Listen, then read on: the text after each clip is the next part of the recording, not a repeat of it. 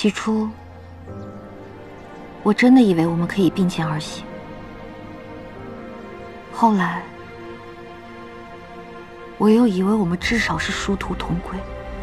可到如今，我才发现，原来我们早就背道而驰，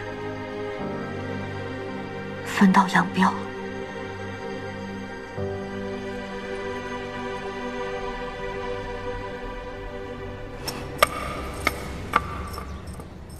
你今日是怎么了？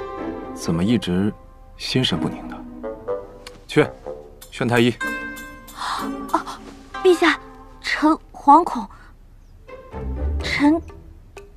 臣只是一点小毛病，过2日便好了。陛下，依老奴看，这穆大人不像是病了，约莫是女人的小日子来了。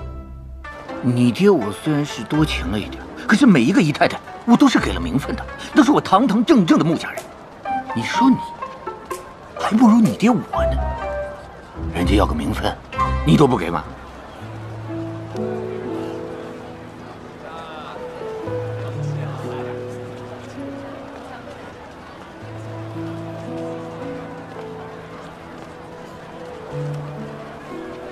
我要不要给他一个名分？